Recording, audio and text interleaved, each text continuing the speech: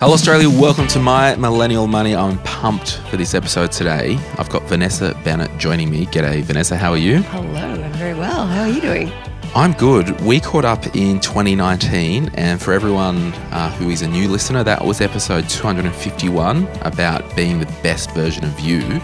And we're going to have a lot of fun today and talk about mental health, burnout, performance, mindset, because all that stuff kind of meshes in together. So I've asked Vanessa to come back up to the studio and answer your questions. Vanessa, are you interested in playing a game? Always love playing games. Well, let's break the ice because we've now got meaningful money cards and they're a deck of conversation starters. And if you're watching the episode on the YouTube channel, it's a big deck of cards and they've got random questions. Now, you might want to pull these out if you got friends over having, some cheese and wine, or you might want to pull these out if the family dinner's getting boring. Or I dare say, if you're on your first date, you might pull this out. So where were you all the years ago before I got married? I know, right? So these meaningful money cards, there's about 50 random questions. We sell them for, I think, $39 on our website. And I want to thank Azaria Bell, host of Gen Z Money, for helping me put these together. And we just want to, one, get you cool stuff out there to use. And two, we want to make money so we can keep this podcast alive, basically. So, Vanessa, randomly grab a couple of... we'll go one at a time. It's more dramatic. One at a time. Okay, so you've got your first card. What does that say? What was your last treat purchase or treat yourself purchase? Oh, I love these. I do these a lot. Yeah. So I'm very pro facials on a very regular basis. I think anything to do with that's always really nice. As far, shopping's actually been a little trickier now because I actually tend to do a lot of mine overseas and obviously I don't do that anymore. So I have actually developed one of my COVID skills is online shopping. So never really got into that before, but now I'm all over it. So I think probably just getting a lot more stuff kind of online that's just easier than having to go out and get it. So that gives me the gift of time and that's awesome. Love that. Well, Vanessa, you are one of the first people to use the Meaningful Money card. So thank you, everybody, for jumping onto the shop, buying some cool, fun stuff to use with your friends or your first date. It's probably more of a third date thing, really, isn't it? Probably, it's kind of like I'm still getting to know you. You know me enough not to weed you out. You're back to the third date, so clearly you're half interested. Well, there might be some deal breakers in there, which might be kind of good to weed out on the first date. Exactly. So burnout, it's a big issue. It's a real issue for some people. I asked the Facebook group if they've got any questions around this topic of mental health, burnout, performance, and mindset. And I really want to tailor this episode specifically answering questions to the community. Because that's what we're here for, right? To add value and help. Melanie Jane says, coping with burnout with love from a healthcare worker. So she just wants to know, and if we start the conversation with more of some motherhood statements around burnout, and then we can move to some of the next questions. Absolutely. So burnout is now very much a thing. It's officially diagnosed as a syndrome under the International Classification of Diseases. So it's not a disease per se, and it's not a disorder, but it is a syndrome, and it can manifest itself in many different ways. You can feel it physically, so it's just this constant level of tired, which is probably where your adrenal glands are really not doing too well, and they're having that physical burnout, which means you just can't get the level of energy that you require just to even do basic things, which is awful. And obviously that's something that happens over the longer term. It can also happen mentally. So we just have this inability of just like everything's just too hard. We're probably starting to have some form of anxiety, maybe some depressions coming through, or at least some of those symptoms, even if we don't have a diagnosis, because you don't just be fine one day and then wake up with depression or anxiety the next. These things tend to build. So they all tend to work in together. together. And so often the physical signs can lead to the mental issues, or it can go the other way around. So it might be a mental issue leading into the physical tiredness and everything. So there's quite a lot of different areas of this. And I think one thing we need to be clear on is what burnout isn't. You know, you go out and you have a few late nights and you're not getting much sleep and all of that kind of thing. It's like, well, you can't do that on a sustained basis. But if you're doing that and you're feeling a bit tired, well, you're possibly just tired. So it's really how long this goes on for. So if it's going on for an extended period and you're not managing your energy properly, then you're going to run out of it, and your body can just only go for so long before it will just shut down physically and or mentally in some way, shape or form. And forgive me, Vanessa, but I actually didn't formally introduce you at the start of the episode or just before we dive straight in because I was a bit excited. I believe you're a subject matter expert around this performance, if you will, in terms of body, mind and workplace, lifestyle, all that stuff. Can you tell us what you do, who you are and what your deepest secret is? Oh, wow. Yes. So I am a high performance coach. I've been doing this for about 8-9 years now. And I used to work in financial services. So I used to be a corporate girl, and I still work with a lot of corporates now. So I kind of still feel like I'm in there. But I've always been really mindful of how to perform better with less effort. And I used to be really mindful of leading my teams that way, because I figured if my teams were getting burnt out, that's my fault. That's a leadership issue. So this is something that we all need to take responsibility to help people with. And this was probably, way before it was even a thing. So people kind of thought I was probably a little bit weird talking about this kind of stuff back then, but I just thought it was such an important topic. So then I ended up becoming even more and more passionate about this and doing a lot more reading and a lot more research. And so now I'm at the pointy end of my master's in psychology and neuroscience of mental health. So much more research, even just in the last 5 to 10 years, around neuroscience and how that's interacting with the way that we think, how we can actually control the way that we think, and the way that can therefore change the shape of our brains literally. But this was not information that we had many years ago. So super, super exciting stuff. It's also around this idea of cognitive energy. So your brain is really hungry. It's like whatever, it could be, say, 20 to 25% of the food that you take in goes to your brain. So that's quite a lot. So be careful what you feed it, firstly. But secondly, it's like we need to know how to spend less cognitive energy. And that's where a lot of people are going into burnout. And I just used to see so many people spinning their wheels, not being productive, looking really busy, but not necessarily being super productive. So if you're just spinning your wheels and looking busy, but not really producing those results, then that has a massive effect on your physical and mental health. It's not sustainable. And, just basic things like asking for a pay rise. Well, justify your existence first. Yeah. And looking busy as a leader, that's not what I'm after. I'm after results. Yeah. So you've kind of been involved in this high level performance because a lot of your clients would be high-end executives. And, if there's a CEO of a top 200 Australian company, for example, how they perform can be make or break for a listed company. Exactly. So what's some of the other work you're doing with Next Evolution Performance? Is that the name of it? Okay. Yeah, there you go. Yeah, I always worry. Sometimes I say the competitor's name when I'm talking to people. That we would edit out. Yeah, that's right. Yeah. We are Next Evolution Performance, and you're right. We do a lot of work with senior leaders in the corporate space, but we also do a lot of work with small business owners or small to medium businesses. So we tend to work with the high performers in each of those areas. It's not like we only work with big companies or we only work in a particular profession or industry. It's like we want to work with high performers and people who want to be in that space. Yeah. So we focus on that, and we really want to get this cascading down to people at all levels. So even if I work with a large firm, I could be working anyone from the CEO to the graduates, because I think it's such an important thing to be able to get across. And if you get this right when you're 20, it's a lot easier when you're 40, 45. There's a lot of work that I have to do is because people didn't know this 20 to 30 years ago.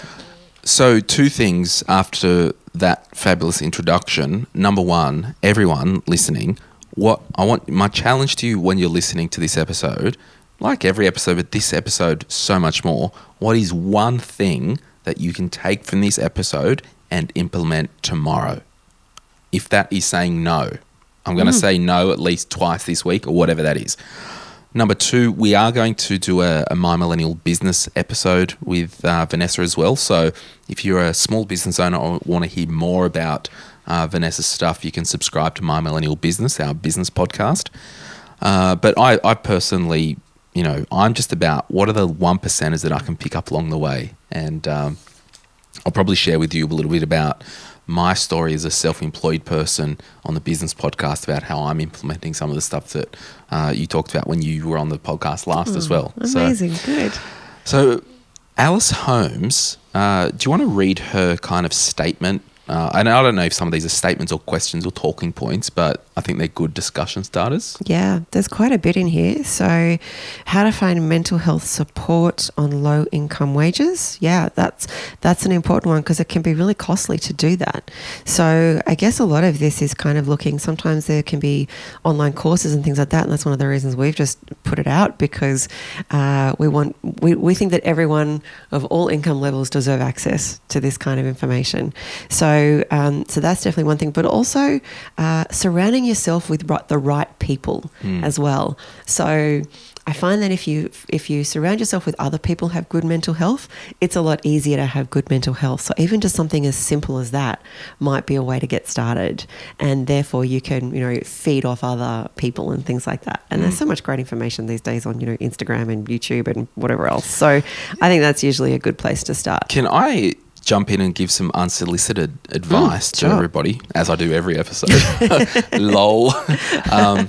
I would just always encourage anyone on the whole burnout, mental health, whatever. I honestly think in my life, the first port of call is my GP. Yeah, good point. So just an encouragement, chat to your GP. If you're really in a dark place, there's Lifeline, 24 hours, Beyond Blue.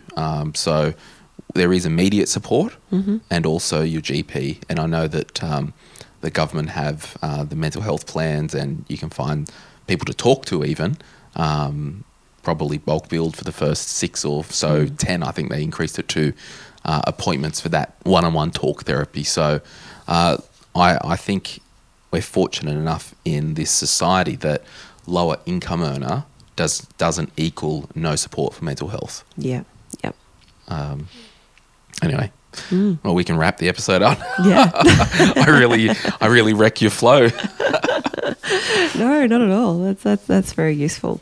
So recognizing burnout, I think we've talked a little bit about that already, just making sure that it could be mental, it could be physical, but when you just feel like you're losing interest in things that you used to really enjoy doing, feeling tiredness, feeling lack of energy for really no apparent reason, especially if you're still eating okay and things like that. Inability to exercise if you're just really that tired, that kind of thing. So it's a bit of a spectrum. It doesn't happen all at once, but recognizing those signs as they start, it's a lot easier to intervene and then fix it rather than wait till you really have a problem of burnout, in which case it's a lot harder to come back. Adrenal fatigue can take 6 months to come back and you can't move. It's just so exhausting.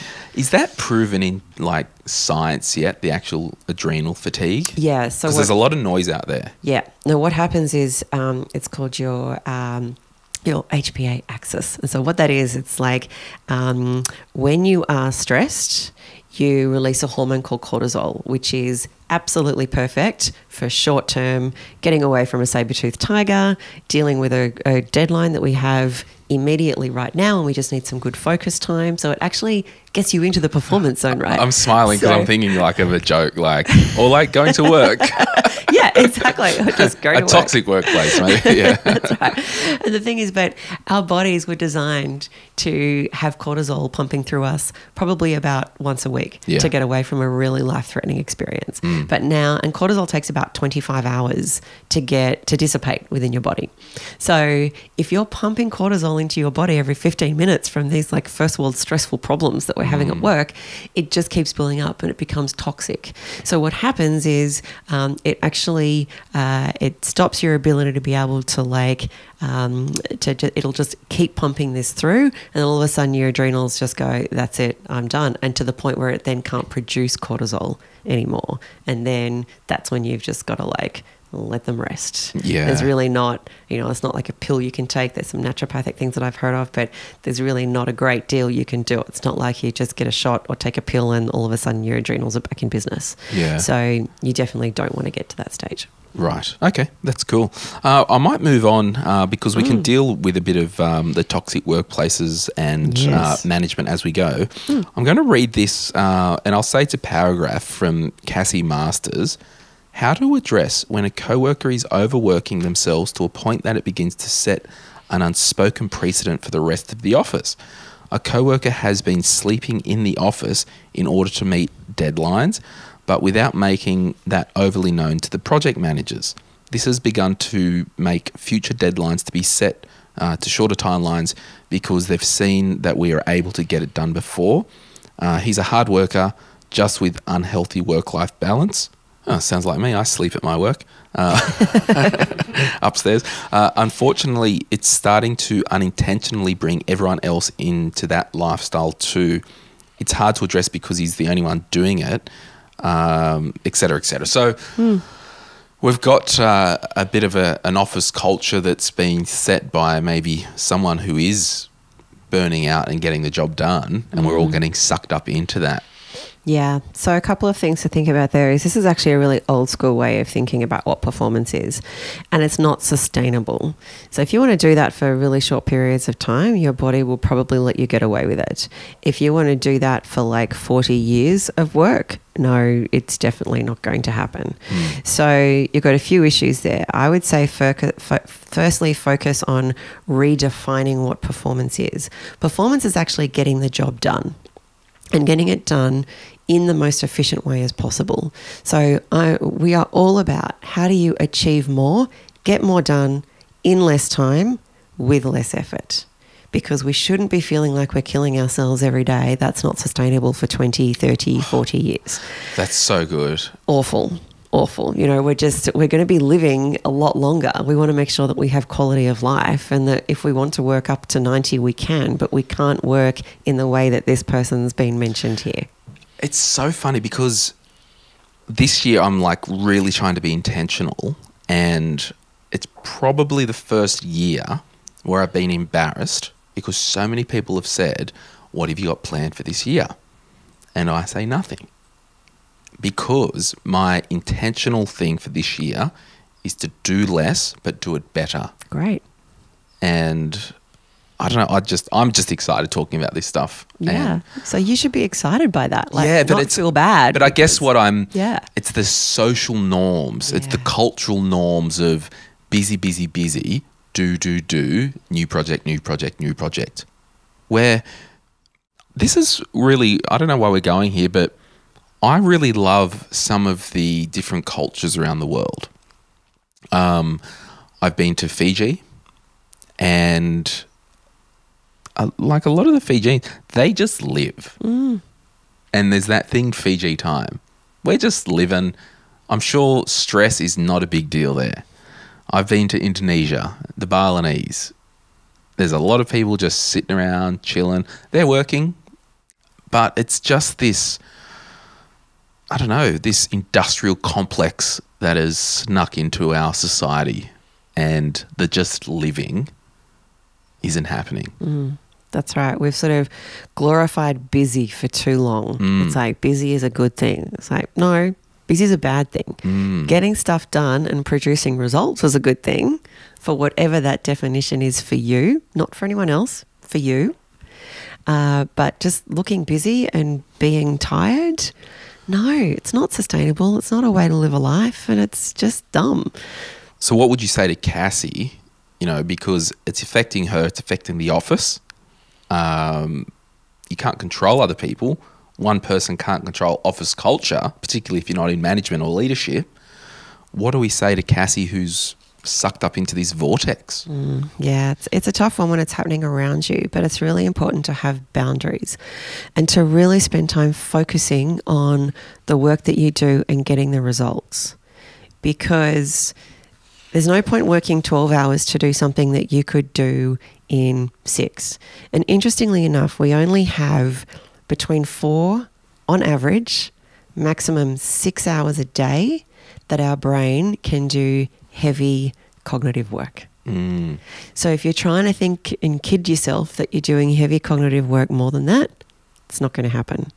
So the beauty of it these days is we've got so much more neuroscience to kind of back us up when we say that. I remember when I worked in corporate ages ago, to be, oh yes, I'm going to the gym at lunch or I'm off to teach a class. And people were like, really? And kind of looking at you like funny. I'm like, yeah, it's making me really productive. But I didn't have a whole stack of information to back that up with back then.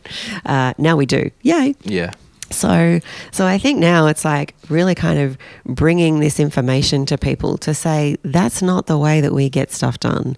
And if you only have 4 to 6 hours a day, do the math. Like it doesn't make sense to work 16. And that's not to say that we can't do lighter tasks in there as well. And we do a lot of work around this in the course, helping people to understand how their cognitive energy is, how to use their cognitive energy better. Then that actually works out okay. So once you do that and you can get more done, I've always been, because I've always, and I've had to face this in the workplace as well. I've had to face this when I was leading a team and I was wanting my team to, work proper hours, not, look like they're looking busy till late and everything. And I've had to defend that to directors in the business who were like, no, everyone should be chained to their desk for 16 hours a day and that's productivity. And so I've had to defend this. So I've had to very much focus on the results. No, we will get this done. We will deliver these targets. We will deliver this. This will be done. If there's a problem with the results, you let me know. But if there isn't, you can back off. So I've had some very frank conversations in the past. Luckily, people are having to have less of them these days. But I would say don't be afraid to stand up for that and go, actually, no, I'm going to promise you this and I will get this done. But I'm not working 16 hours a day. That's just whack. Yeah. And I think that is for someone like Cassie to show personal leadership in the team. And it's funny, it just reminded me something, and I hate having intimate staff conversations on the podcast, but I've been meaning to say to Nath, because Nath is our editor. Hey, Nath. He's got some deep work. So there's this Cal Newport's book, Deep Work. Love it. It's really challenging. I've been meaning to say to you, Nath, if you do and I was proud, like he was working the other day, his phone was over here away from him and all that, I'd probably say, Nath, punch out a podcast episode, deep work, grab your phone, go for a walk around the block, go sit in the hammock out the back for 10 minutes, just press reset. So you've got permission to do that. I'll just keep forgetting to tell him. But it just reminded me, it's because we can't just be like on. Like it's just got to be, Exactly. Your brain needs breaks just like your body does. So we call it periodization techniques. And this is very much from the athletic world. So athletes don't train heavy every single day. Yeah. They just don't. They would suffer burnout. They'd start to tear muscles and it would take them, months of recovery to get back. So they know that it's much better to have a rest day than it is to push forward and split something. Yeah, because in the workplace, and this is the dance between that maturity of you pay me to do this role, I'm going to do it. So Nate's welcome to have a break or whatever, and I'm not heaps talking specifically about Nate, but it's like if the stuff's not getting done and you're out there on the hammock all day, that's a problem. Exactly. That's a performance problem. Yep. But so you've just got to be very self-aware that I value my energy, I value my time, I will deliver performance. Because I reckon as an employer, I would rather performance outcome than you've sat at a desk for 8 hours outcome. 100%. But that's changing a 1920s factory mentality of a production line. So true. Yeah. You said a magical word, the B word, and we don't usually say bitch on the podcast. No, joking. Jess Pearson, one of my other staff members, wrote a comment, how to set boundaries, because you mentioned boundaries. So how would you set boundaries that are healthy as an employee? Yeah. Boundaries are super important in all areas of our lives.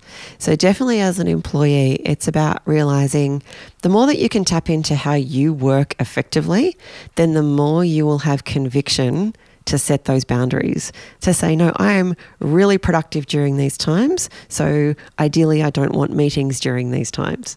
And the more that you can tap into that, because you'll be streets ahead of everyone else who doesn't know this stuff, then other meetings will fall in around you. And so you'll actually start to get the way that you want to structure your days. So the first thing is to tap into what is the best way for you to structure your days. And we do a lot of this on the course. So it's when you can work out what is best for you as to how to structure your days, your weeks, your months, your years, then you'll produce more.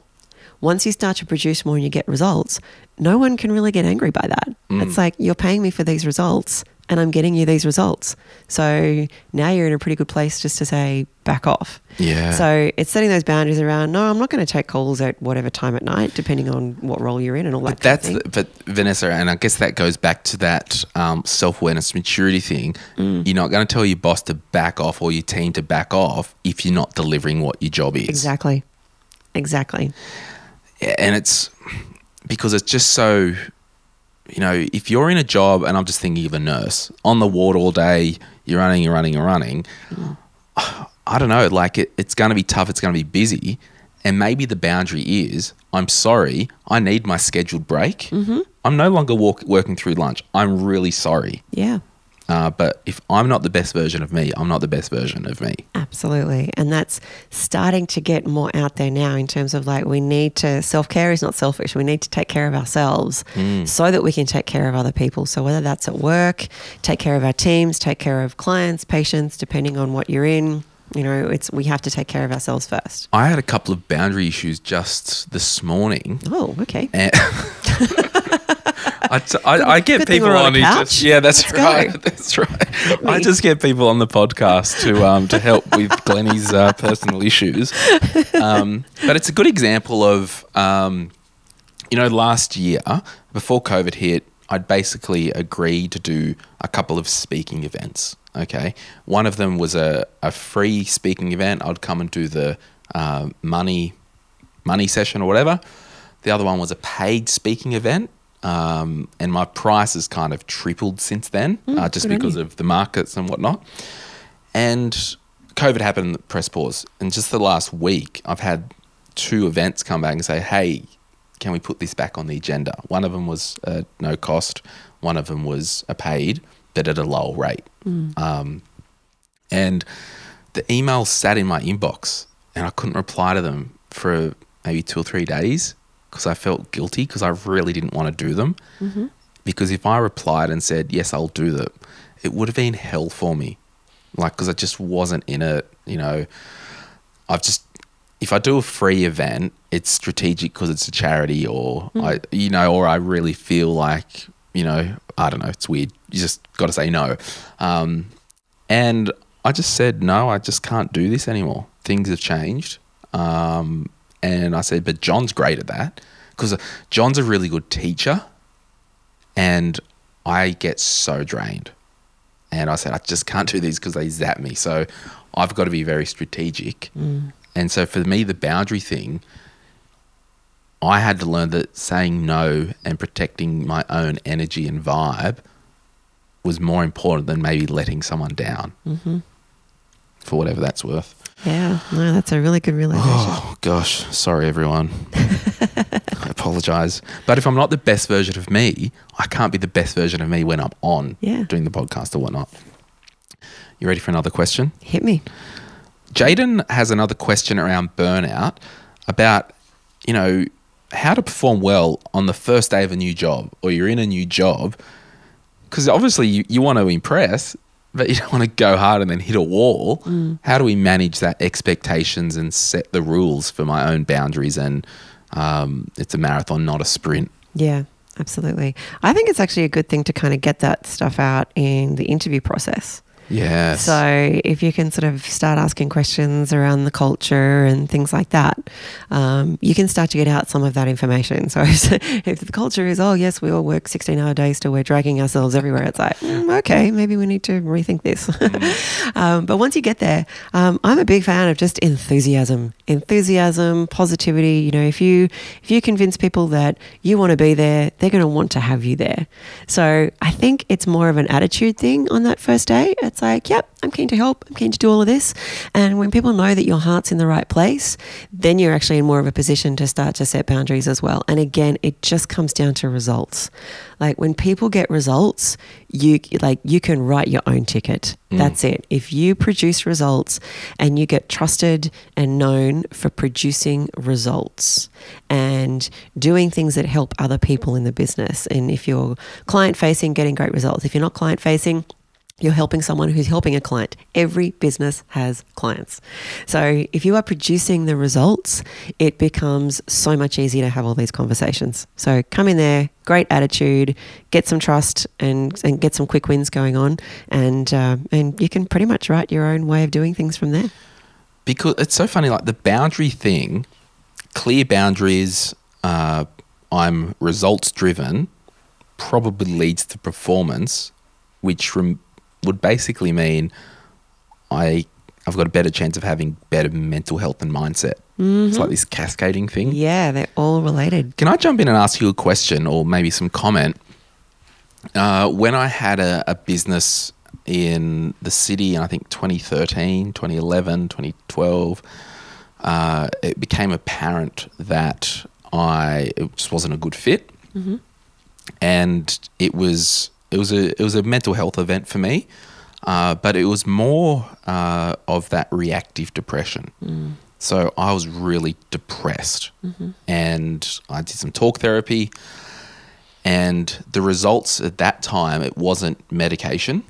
I'm medicated now, and I tried to come off at the end of last year, and it was just hell. I was a different person, and I've resolved that no, I actually need the medication. But around the reactive depression, the moment I remember with the psychologist, he's like, I don't think that's a good fit for you. Like, just call me crazy, but everything you're saying, this can't go on. As soon as I ended that business, almost overnight, the depression left because I'm carrying this thing that wasn't a good fit. So maybe can you talk about the dance between a clinical depression, a reactive depression, and maybe the signs of more of that reactive depression? Because we go through times, and I even think being medicated, I've got a really healthy baseline of my own mental health now. The reactive depression, it still has popped up, and I know it's a symptom of something in the physical or in my life that isn't right, that needs to be addressed.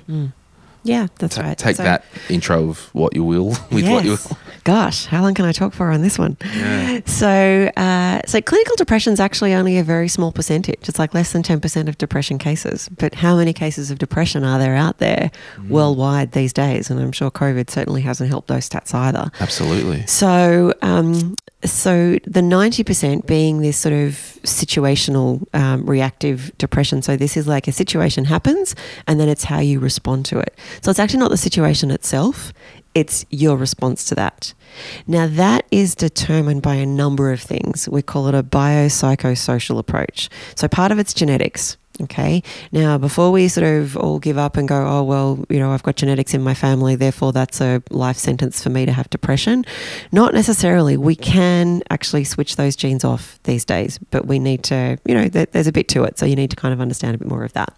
But the situational stuff's really, really important. So the psychological side of things is how we react to a situation. So it's not the situation, it's how we react to it. So, you know, you see people in COVID and it is interesting, you know, I've been using this a lot recently in the speaking events that I've been doing, but COVID, people will say, oh, we're all in the same boat. It's like, no, we're not. We're all in the same storm. We're all in different boats. Some people are in the super yachts just charging through it. And other people are in a dinghy just going, oh my gosh, help me. As long as you're not in my new boat, it keeps breaking down and costing you money. There you go, right? So it's everyone's in a different situation, and this is kind of like how we are in terms of how we can learn to appraise things differently. So there's a concept called neuroplasticity, which is, I just love. Okay, so I'm from financial services. Used to think compound interest was the eighth wonder of the world. Move over compound interest, it's now neuroplasticity. Awesome. So I love it. So neuroplasticity is just a fancy word for basically saying that your brain is like a muscle. And so we can actually train our brains the same way as we can train our bodies, physically and mentally. So if we learn how to appraise things in a way that is helpful. Now, I'm not really into the whole, let's just think positive about every situation. No, some situations are just really sucky and we can't do that. So I prefer to think of it as helpful thinking. We can actually train our brains to think in a helpful way about a situation.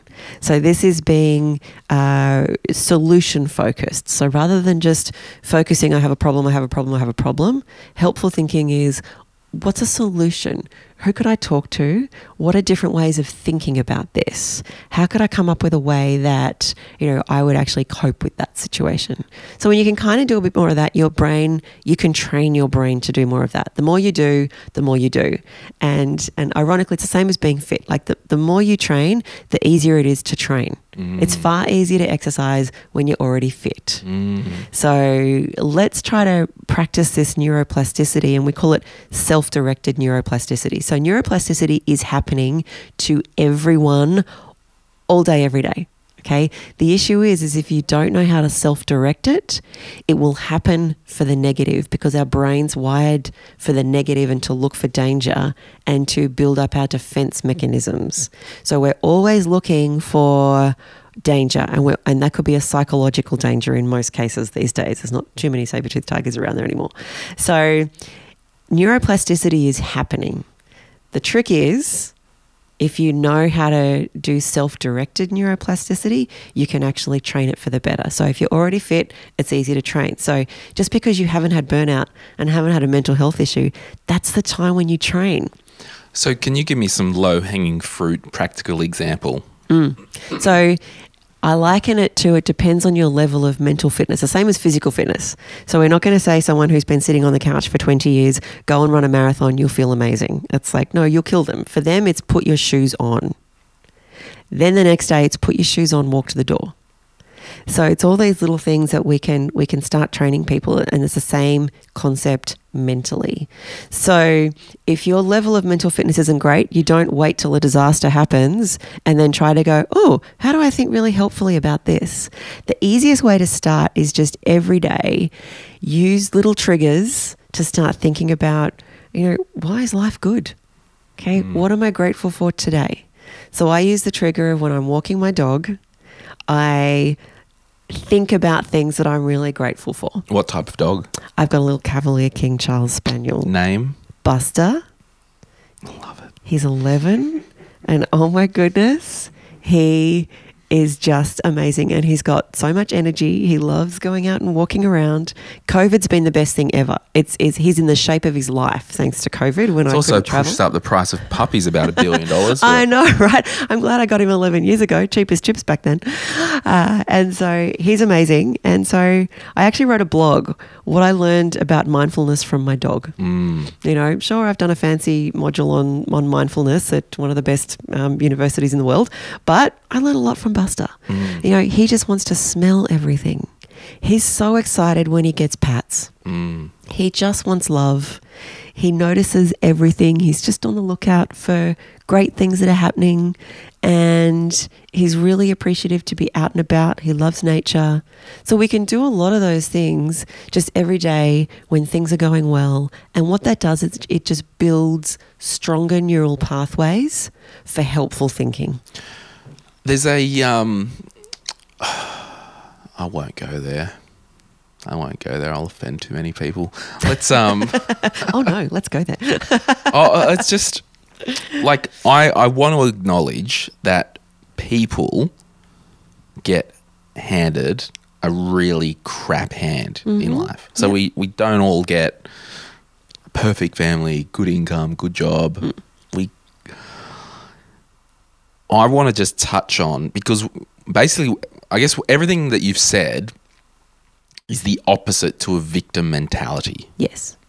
And the mentality of the world owes me. I want everything for free. I want this. I. Mm-hmm. So I don't know what it's worth, but yeah. No, I don't know if you want to comment before the break. Yeah, sure. No, I think that's an interesting one, and you're right. This whole victim mentality, not cool. So it actually doesn't matter what hand you've been dealt. I got plenty of people who I know who have been dealt a great hand, still managed to have a victim mentality. And that's the caveat. It's like you can have all the money in the world and still think the world's out to get you, and you're a victim, and blah, that's blah, right. blah. Exactly. So I think that you can have that mentality regardless of your situation. Now, if you've had childhood trauma, yes, that's a whole other ballgame. And that's I just want to acknowledge that for sure life happens, and I get it. That's right. Yeah. But it's really interesting. You can have children from the same family who really have been dealt the same hand, and yet who will have completely different attitudes to how they see the world, to how they see life, and how they will be proactive in their performance. So I think that there's still a lot of scope for people to choose their responses to situations. We're not going to say every situation's amazing, but we still always have the ability to choose our response to what's going on. And the more that we learn how to do that, and that we are in control, it's interesting. I'm reading a few of these comments here, and it's like, what if the work situation's like this, and what if that, and what if something else? And it's like, you're never stuck. Actually, on that, if you are struggling and you have been dealt a bad hand, and you're hearing this and you're like, I just can't see myself getting there, I would encourage you, you're not alone. Get some help. Yeah. Have it. And I don't want to go there too much, because I know that there are some deep, dark, crap things that happen to people. Of course. But I would always just encourage everybody, you're not alone. Speak to your GP, psychologist, counsellor, good life-giving friends. And I like to say life-giving friends, not jealous bitches or whatever that they come and he's like, oh, we suckages. don't. Like all that stuff. Yep. So you need your people that you can bank on. And if you're out there and you've got no one, this is one of the reasons we do this podcast, because we want to be in your corner. Let's take a quick break. We'll come back and we'll just talk about recovery, getting through, and maximising productivity. So we'll be right back. Okay, we're back. Vanessa, tell us about the program that you run online. Yeah, so it's called The Neuroscience of Getting More Done. Sounds good, yeah? Love it. Yeah. Who doesn't want a science-based way to help you to get more done? So we call it The Neuroscience of Getting More Done. It's on our virtual training platform. So Next Evolution Performance is our main platform, and that's where we've got a lot of our philosophies and all that kind of thing on there.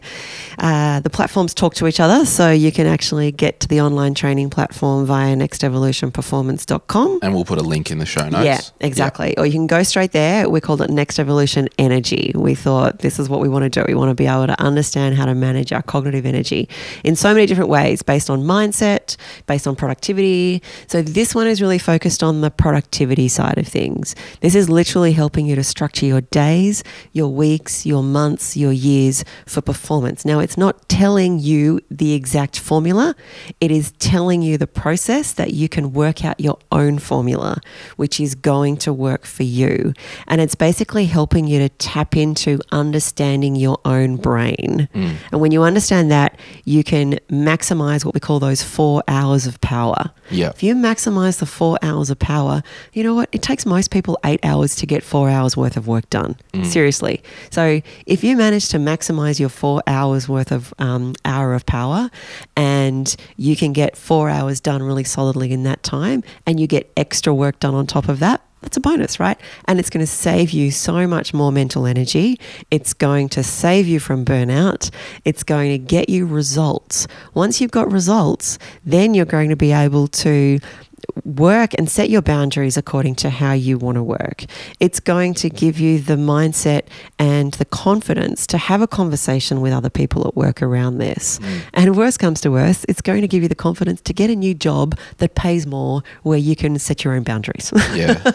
So that's a good result. Totally. So if you do want to have a look at the course, it's in US dollars because Vanessa and her team, most of their clients are international, in America, in Europe, and the US is kind of the, everyone knows the US dollars. So it's in US dollars.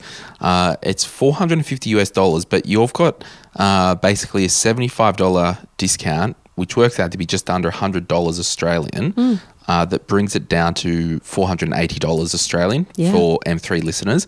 Just use the code M3 when you're checking out, and that discount will be applied. Now, I know that that's a lot of money for some people. I know you get what you pay for. Yeah. So my challenge to you out there is, can you show this to your boss, show this to your workplace, because I know that teams have professional development budgets.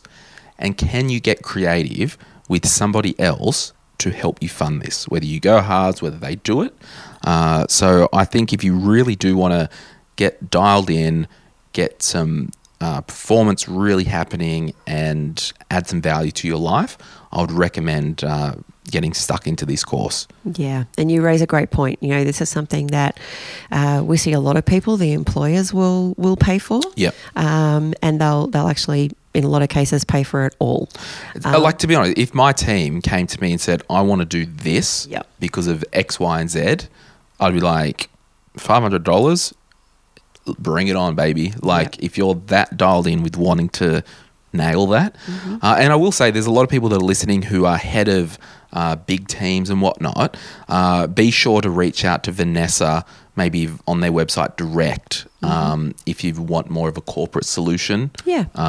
That could be the best way there. That's right, because this course that we've put together, we've split it down into 8 modules, and it's drip fed over 6 weeks. Yeah, okay. And it's really the basis. We've got a few extra modules in there as well, but one of our really popular base workshops that we do for teams all the time, where we introduce this concept of energy credits, personal pace, helping you to work at your attention span that works for you, helping you to find your hours of power and use these periodization techniques. All of this we've been doing in the corporate space as a half-day workshop for a long time, and super, super successful. And then people are now using the course as part of the induction program, where that becomes the way that people work. Cool. So it's one of those things where, we just thought that it shouldn't just be businesses that get access to this. This is something that anyone who goes, if I can get more done in less time with less effort, I've got far better grounds to improve my mental health, improve my confidence, go and ask for that pay rise. It'll pay for itself in no time. And if you can get your boss to pay for it as well, double bonus. And I know some of you big income earners out there, you'll spend more on a freaking pair of shoes. So come at me, baby. But right. Yeah, so definitely get in touch with Vanessa if you head up a workplace and you've got a bigger team. Can you just, in summary, maybe just list off some bullet points of some symptoms of people who might be going too hard for too long and not know it? Yeah, absolutely. So I think it was really interesting here, just going back to some of these, it was how do we manage burnout? And you know what? You don't want to manage burnout, you want to prevent it. Yeah. So prevention is key. So when you see yourself even having a whiff of some of these symptoms, do something about it sooner rather than later. So it would be extra tiredness. So if you're feeling like, the alarm goes off in the morning and I get it, I'm not a morning person, so I'm not one of these people that spring out of bed every day. So if you don't spring out of bed every day, it doesn't mean you're burnt out, okay? It just means that you're a bit tired or whatever.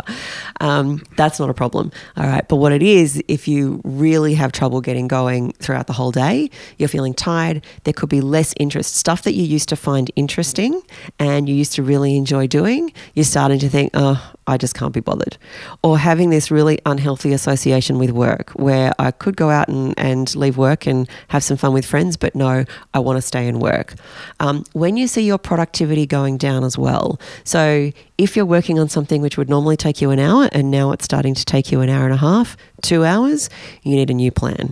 Okay, so that's not working well for you as well. It could just be that you start to feel a bit more down than what you have previously. That's not great too. You might start to feel a bit anxious about certain situations, and you start to feel anxious about work and performance and things like that. That can also be a little bit of a sign of anxiety. So it could be physical or it could be mental. But if you don't feel like you have your full bucket of 100 energy credits that everyone should have in a day, think about what 100 energy credits was for you when you did feel like you're on top of the world.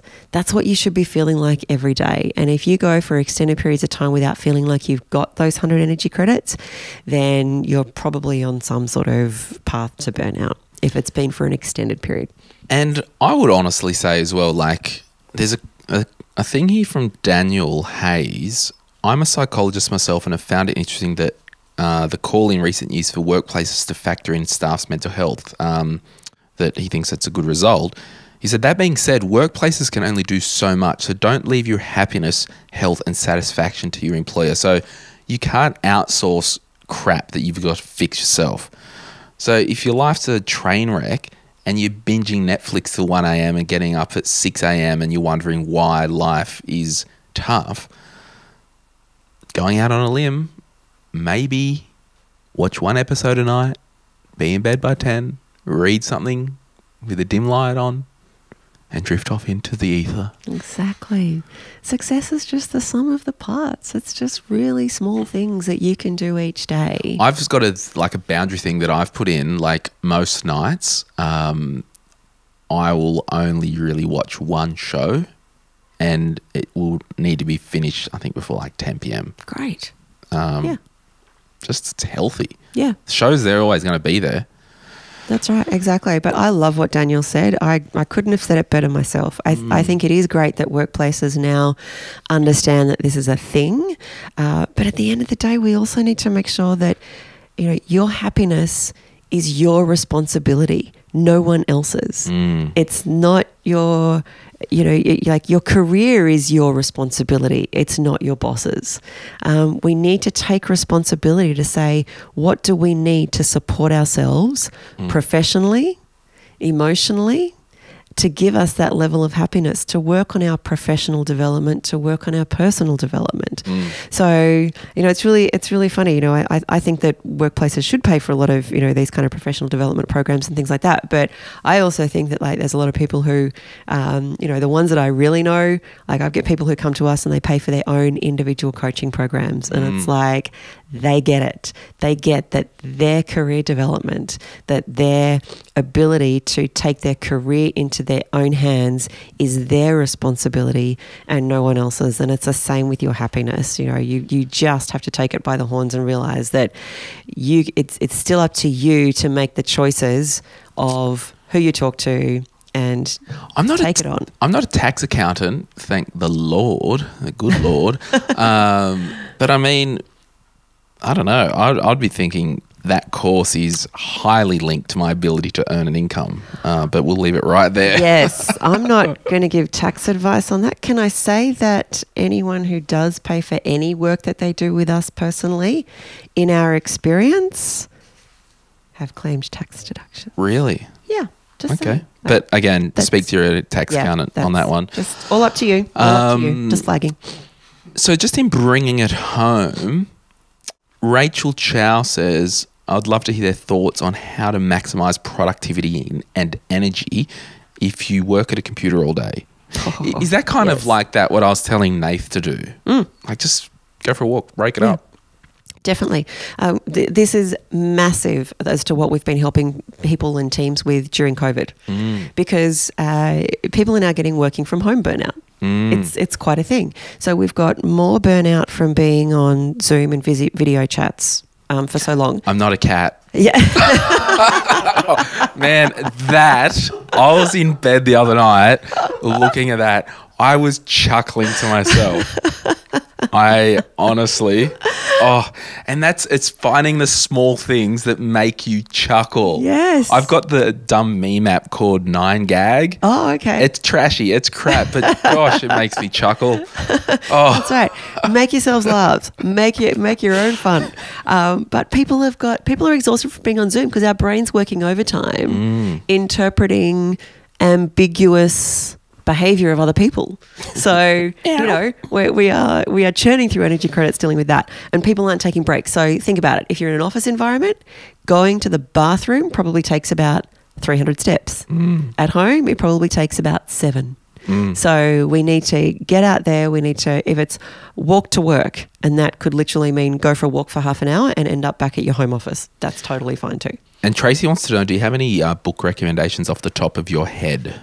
Yes, I think Deep Work's a great one. I'm a big fan of that. Atomic Habits is also quite a good one. Love that. I've just given away. I literally had 10 here that we posted out to winners on a webinar. Yeah, right. I sing that praise all day. As far as recharge goes and sleep, Matthew Walker, Why We Sleep. Oh, I love that. You will prioritise sleep over everything once you read that. I gave that away last Christmas, before last, like 20 copies to people. Yeah.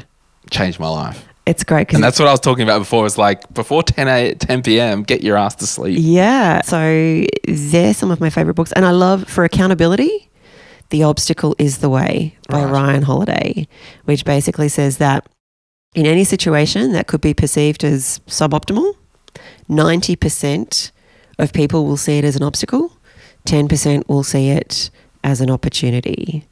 So that's all around mindset, and that's all around choosing how you react to a situation. So enough with the victim mentality. Work out how you're going to be in that 10% way of thinking about things. Love it. Well, we've got an opportunity to go and get lunch now. Yes. And then we're going to come back and do a couple of episodes on the My Millennial Business podcast and the My Millennial Money Express podcast. We don't know what we're going to talk about yet.